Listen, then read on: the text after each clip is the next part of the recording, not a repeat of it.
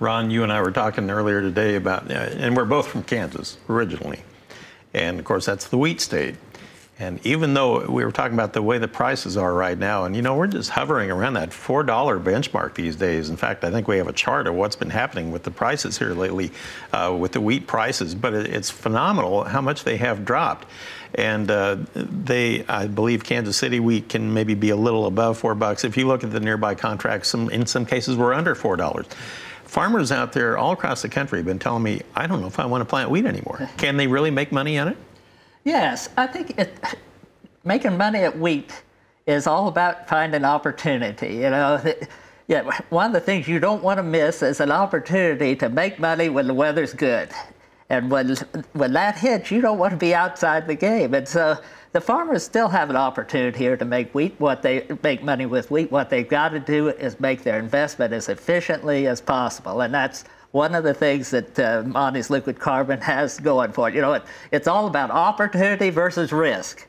Monty's liquid carbon gives them the opportunity to take what nutrients they've applied there and get it into the plant when that weather is good, so that plant can do everything. It can make the big yields that they need to overcome the price. It's price times yield, so yield's the multiplier here. So indeed, it's going to be yield how you've got to respond to these lower prices here. So you get the opportunity. On the other side, Monty's also helps mitigate the risk. So when you've got drier weather, it helps keep that moisture there longer. It helps move those nutrients into that plant, get that plant moving and keep it moving under dry. So you still get economic yield. So, you look at 10, 15, 12 bushel increase using Monty's, that pencils out. That return to investment is something growers really need to consider. The other thing I think is important to mention right here, some growers may be saying, well, I've got plenty of humics in my soil. That's one of the most common misconceptions that I come across here. Actually, because humics are so reactive and because they're short-chain carbons, they tend to be the first thing that disappears when our soils are worked. They tend to oxidize quickly.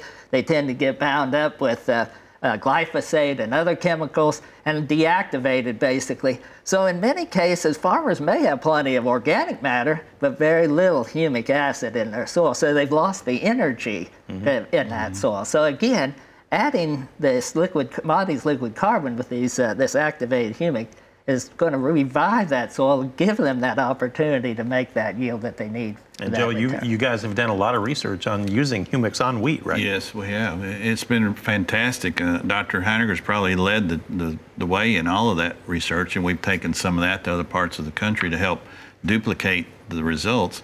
But he's right. I mean, he hit on the very topic about, and farmers really don't think about this all the time, but it's about moving nutrients. And they put on fertilizers every year, and usually the same amount every year, and they struggle to either get the same yield or maintain that yield, when really you need a component in the soil that will actually work as that catalyst to move those nutrients they put on, convert them, move them into the plant, and therefore they're going to get higher yields. And this is what we found by adding this one little product, activated liquid carbon humic.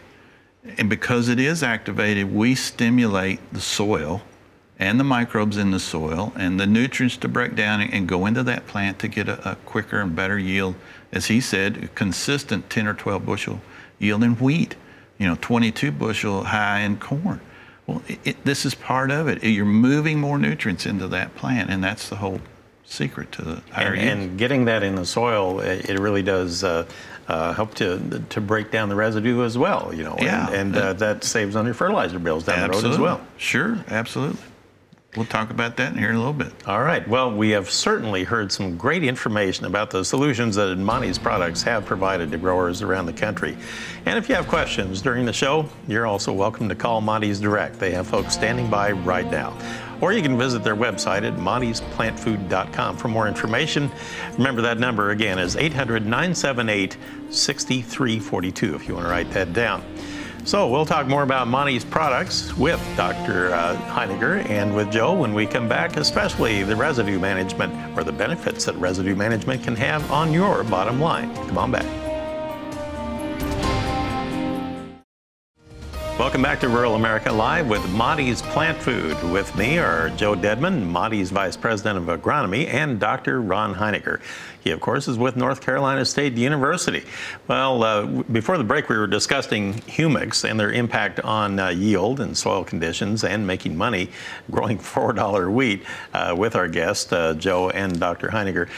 Joe, you said that you have a way that you can calculate your return on investment. You might share that information with our viewers and listeners. Yeah, especially when we're looking at $4 wheat and based on some of Dr. Heiniger's research and others, where we've actually taken, for example, the 10 bushel. I'll use 10 bushel as a consistent yield.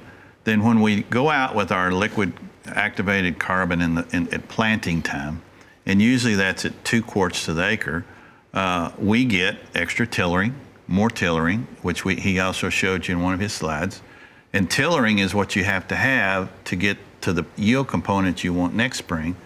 And so then we also have in the second part of the growing program, and he addressed that a little bit too, and I did, about adding carbon to liquid nitrogen and reducing that burn and increasing the efficiency of it going into the plant. Well, those are 2 components of using our activated humic that will actually help you put that 10 bushel on the bottom line. So if you take $4 wheat times 10 bushels, and you use even those 2 quarts, and then also another quart at with the carbon, with the nitrogen, your return on investment is around $25 if we figure it that way.